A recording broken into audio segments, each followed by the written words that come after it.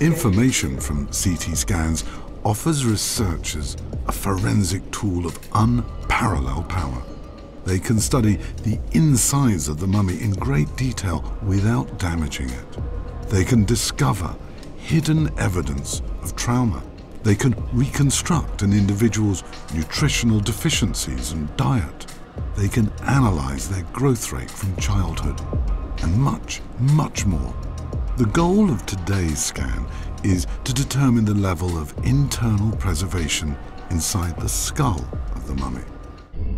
Similarly, this CT scan of another mummy allowed researchers to see that brain tissue was preserved, a small lump at the back, distinguishing this mummy from Egyptian mummies.